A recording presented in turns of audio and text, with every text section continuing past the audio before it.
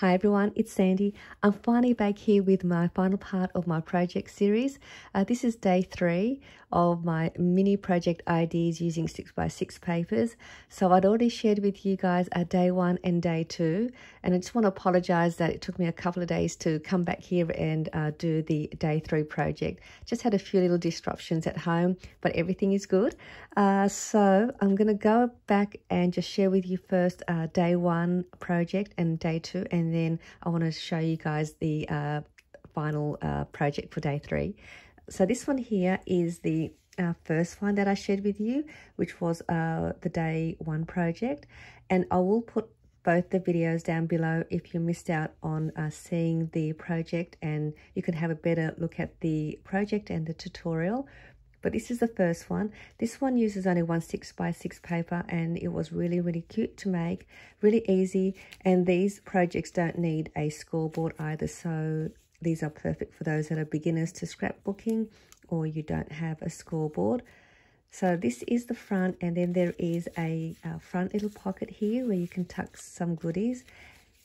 There is a flip page with a tuck spot, and then there is another tuck spot here with another spot to add some more goodies. And this is just a really sweet little one. So that one was day 1. Then day 2, I shared with you another one. And this one needs 2 6x6 papers. And then you can make a little coordinating little mini pocket. And then you can add a letter or some more goodies in this one. This was the project, and I called this one a mini double pocket Happy Mail idea, and this one was called a mini Happy Mail booklet. But this one here is just as cute, and it's got this closure where I use some tool to close the double pocket, and then there is a little front pocket here, and there is another pocket in here where I've got stacks of packaged goodies. Then on the back is a deeper pocket for more of your deeper or larger goodies as well. And these just make really great sweet little gifts for Happy Mail, or add to your Happy Mail package, or just to add a little simple gift. So they're the 2 projects, and today is this one here. With this one you can make 2 different ways, but the same. This one is the little project here, and I've called this my mini pocket file folder, so you can make them in either size. You need 2 6x6 papers. The only difference with these is this one is half the size of the larger size. This one uses 2 whole pieces of 6x6 papers, and this one uses 2 6x6 papers, but then you just cut them both in half. The way to make it is exactly the same, it's just the width is different. But I'm going to do the tutorial showing you with the smaller one. And I'm going to show you the inside of this one, and then we'll go ahead and do the tutorial. I have also decided to list a few of these in my shop as well, if you want to purchase the ones that I've already made with the goodies inside. And I'll show you what you get inside as well. But this here is the smaller one. It is just as cute. And I've got a crochet string to use as a closure. And then on the inside, I've got here a little tab that's to keep the crochet string onto. And this is a closure. And on the inside is a pocket that expands. And then I've got another little pocket in here, which is the same as this one. I just had a spare one. So you could also make 4 of these with 1 6x6 paper to place in here if you like. And then I also have these note cards with double-sided ruled lines. Then I've just created my own little tabs on the top, so it looks like these are little mini folders, or file folders. And then that's the inside, so there's room in there for more stuff. And then on the back is another pocket. And I've just got another paper that I cut to fit inside the pocket, and then added one of my little fabric ruffle trim, and I just trimmed it off on the end, and then I just add a little dab of glue to the end of the stitching so that it doesn't come off. And that's the back. I can go that way. And then you can write on the back of these if you have single-sided paper to journal or to write a message. You can use this just somewhere to write some notes. And then that just goes in there. And this is a good size too, because you can fit a tea bag inside. You could also fit a gift card. And then you've got this little spot here, the extra pocket if you wanted to make one to add some more goodies in there, and also in the front. So this is just another cute little project, and you can make 2 of these with with the 2 pieces of 6x6 paper, so you can send off 2 of these packaged goodies if you're in a swap. So that's a small one, and this is a larger size, which I really like, because I think this would be great as like a recipe file folder, or you can give this to someone that likes to cook, and you can give this as a way to put some recipes on some note cards, or you could also use this as a photo album to store photos. So again, it's the same closure, it's just wider. And then on the inside, I've got an envelope which I made using 6x6 papers with the punch board, and this will fit a 3x3 card. I've got in here 2 smaller size of the note cards. Again, they're double-sided with lines. And then I just sort of, with the tabs, I just sort of align them so that they're not in line, so you can see the different prints. And then these are the larger size note cards, so they would be perfect to write some recipes. And then on the back here is the back pocket with a larger size paper. Again, you can write on the back or add photos on there. You could also, so this is the pocket. You could also add another strip of scrap paper and glue on a 3 size to create another pocket here on the back if you like. You can also add another one here on the front. So there is a few other good options you can add to the folder. So this is the, so that's the inside. And then I'm just going to put these back in here. And these, I did trim these cards down just a little bit so that they would fit inside nicely. So I'm going to show you how to make the smaller one. But again, this is the same way, just a different size. So what you need, you're going to need 2 pieces of your choice of 6x6 papers. So I've already cut mine, so I'll just put these here. And then what you're going to do is you're just going to cut them both in half.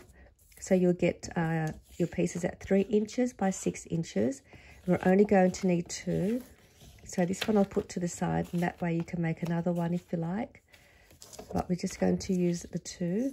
And then you want to cut another piece of paper, sorry, 2 pieces of papers, and you want to cut that at 2 inches by 2 1/4 inch. So 2 of those, and then another piece at 1 1/2 inch by 1 1/2 inches.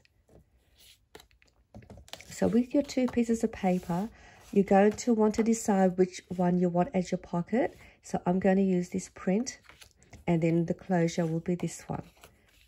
And then what we'll do is we'll grab the part we're going to make the pocket first. And if you have a scoreboard, what you want to do is you want your print facing down. You're going to line it on the 6 inch side, and you're going to score at 2 1/4 inch.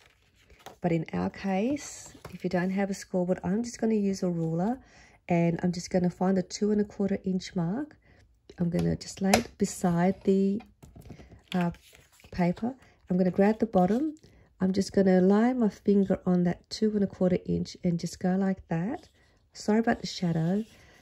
And I'm just going to bring it up to where my finger is, just so it gives me a little bit of a mark on where to fold it. And then we're just going to fold that over. Yeah, I'm sorry about the shadow. I'm filming this early morning and I've got the light on. So I really hope it's not a distraction for you. So now you've got that, and that's going to be the pocket. We're going to grab the other piece, and then we are going to also turn this over. If you have a scoreboard, you're going to score it at 4 1/4 inch. But in our case, we'll just grab the ruler again, and then we're going to lay it down, and we're going to grab the top part, and then I'm just going to line my finger at that 4 1/4 inch, and just bring that up. So you can see I've got a little mark there. I'm going to now just fold that over.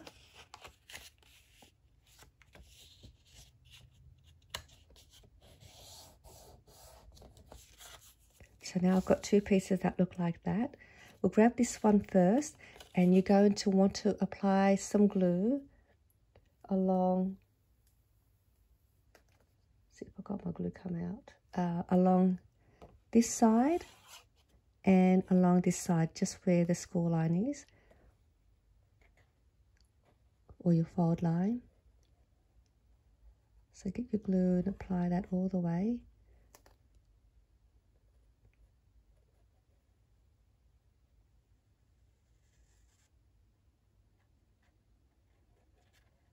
My glue is struggling to come out, but it should be enough to get me going. And now you want to grab this piece, and we are going to place it inside up to that fold line, and then just bring it down, and then you're going to seal that off.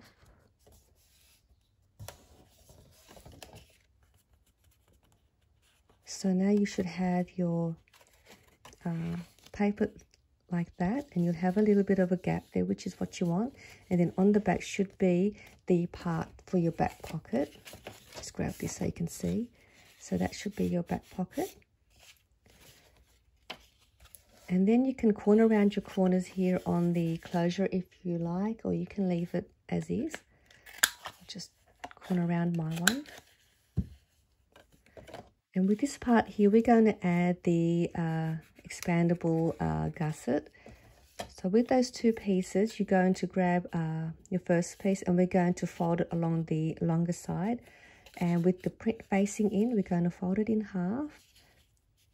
That's if you're using single-sided paper. We're going to bring these out and then bring it over to that fold line. And then do the same to the other side. So that way you'll create like a little W. And I'm just going to press these down.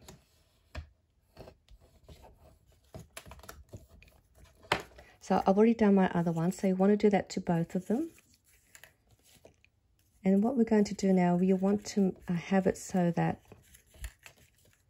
let me just see, so I'm going to bring it onto this side.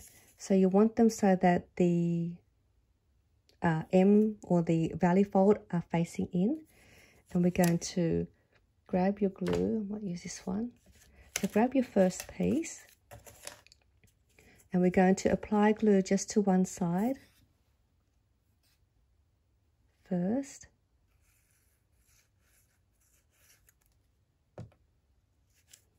And we're going to bring it and line it to the edge of the front of your pocket, and you will notice that it's not going to go all the way down to that fold line, and that's what we want. So just push it down to as far as it will go, and you're going to notice it's going to sit out a bit like that, and you want that because then it will give you room for your pocket to open.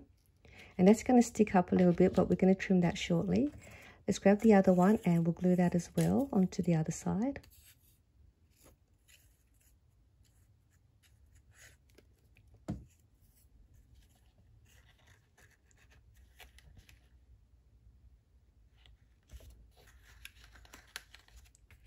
So if you have a scoreboard, you can also use a scoreboard, but it's just as easy to fold your little gussets over yourself. And now we're going to go to the back one and add place glue to these.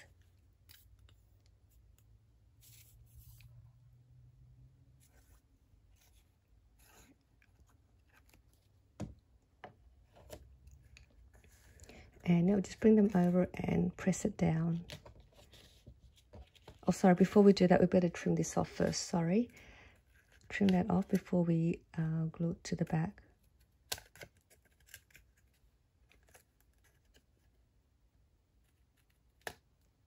That just neatens it up a bit. Now I can press it down. And there you have your expandable pocket with your closure and a back pocket. And then this part here, I've got that other little piece that we to cut it 1.5 by 1.5. You're just going to fold that in half. This is just to create your own little tab. And then you can either corner around your corner if you have a corner rounder, or you can just leave it as is if you like. I'll just put some glue to the inside.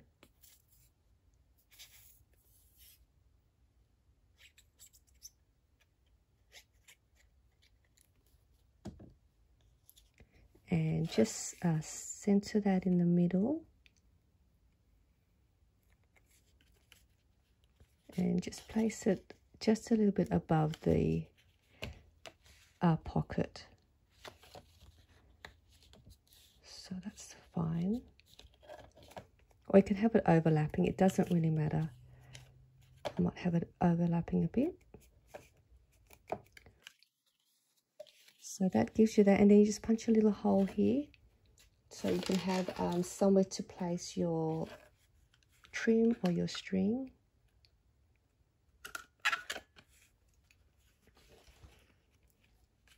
And then that gives you your little cute mini file folder, pocket file folder. And then you have somewhere to add your goodies. So that is the smaller size. And then you've got your back pocket here. And you can also add another pocket down here too if you like. You could also adhere this if you don't want that to a page. So this is the same one. This is just the larger size. Exactly the same way, same height. And same for your closure. So that was my final day 3 series project. And as I was saying, these will be available in my shop. And I'll just show you what they look like and what you get if you want to purchase them. I will have these ones. Where is the one that I have? I will have these ones in my shop as well. So you can choose either the smaller size, and that will be the mini pocket file folder, and then the larger size, which is this one, will be the small pocket file folder. And what you get inside for the larger size, so you'll get a random print. So these are a couple that I've already made. I just need to finish off and add a few things. So this is one of them, and this is another one. And on the inside, what you'll get is you'll get a little mini teeny envelope. And inside are 4 tabs that I've already made. And then you'll also get the envelope for 3x4 cards. This is for the larger, the small size pocket folder. You'll get 2 small of the note cards that are double-sided with lines. And then you have your tabs. And then all you do is just glue your tabs to your folder wherever you like. So I've left that for you to decide if you want to use these or you want to add these to a different project. And then you get the larger sizes, 2 larger size of the note cards.